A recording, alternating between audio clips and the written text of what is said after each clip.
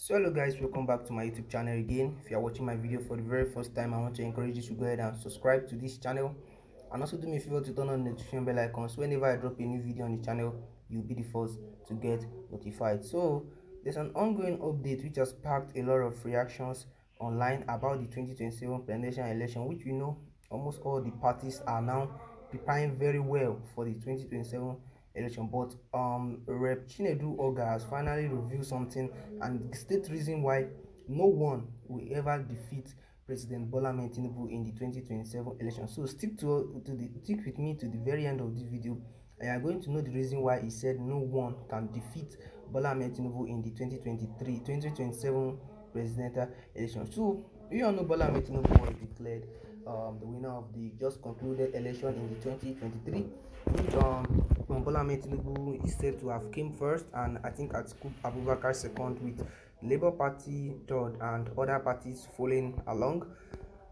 So a member of the House of Representatives, Chinedu Ogah, has said that President Bola Tinubu has no match among opposition politicians who are preparing to contest in the next presidential poll in 2027. So Ogah, the lawmaker representing equals Isa South Federal constituent of Ebonyi State and the chairman of the House Committee and Reformatory Institution, dismissed the rumors making a round that a purported alliance between former governor of Kaduna State Nasir Rufai and Peter Obi, the 2023 presidential candidate of the Labour Party, posed a threat to President Tinubu re-elections in 2027 presidential elections. So the APC lawmaker that they are referring to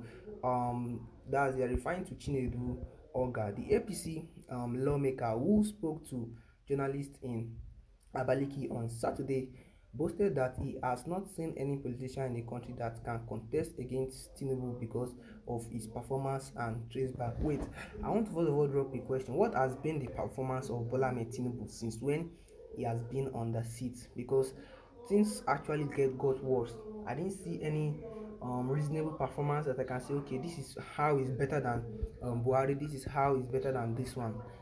Even when Buhari is still on the seat, I don't think petrol has gone up. Petrol ever gone up to this price. I don't think price of bag of rice gone up. Price of foodstuff gone up massively on that Tinubu. So what is actually trying to say here is just maybe because he's an APC lawmaker.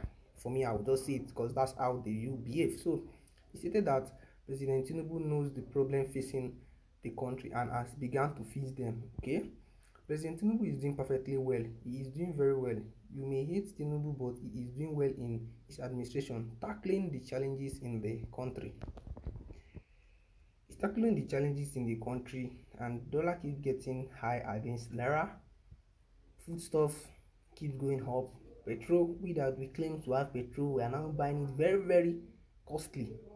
And he said, this thing Tinubu has been fixing issue. He hasn't even started fixing anything for me. And I know for you too, you can say the same thing. You can beat your chest and say the same thing. You haven't started anything yet, but we are still having hope. When times go, he's going to do more and more better than usual. Okay, so the rural people that were regarded as illiterate are now more learned than us, and they now know how to vote and who to vote for in an election.